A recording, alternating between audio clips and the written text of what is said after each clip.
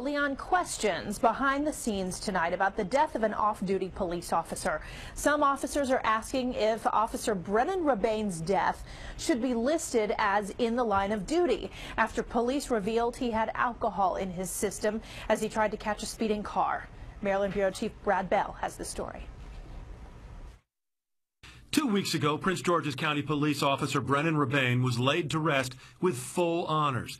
Days before, the 26-year-old died in a crash ruled in the line of duty because, though technically off-duty, Rabane was in pursuit of a 100-mile-an-hour speeder on Greenbelt Road. To the end, he was serving his community with no concern of his own safety. Then last Friday, a bombshell. At the time of the crash, Rabane's blood alcohol content was .07, enough for a possible charge of driving while impaired.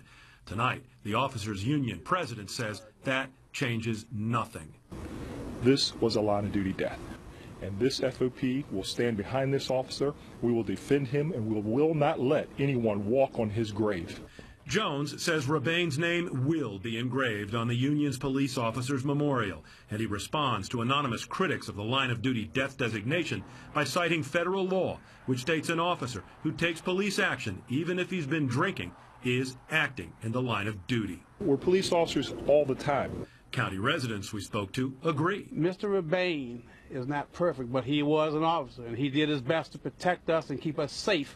And tonight, as the memorial for Officer Rabane still stands here at the scene of the accident, the Prince George's County Police Chief is issuing a statement saying that he stands firmly behind his decision that what happened here was a line-of-duty death. In Greenbelt, Brad Bell, ABC 7 News.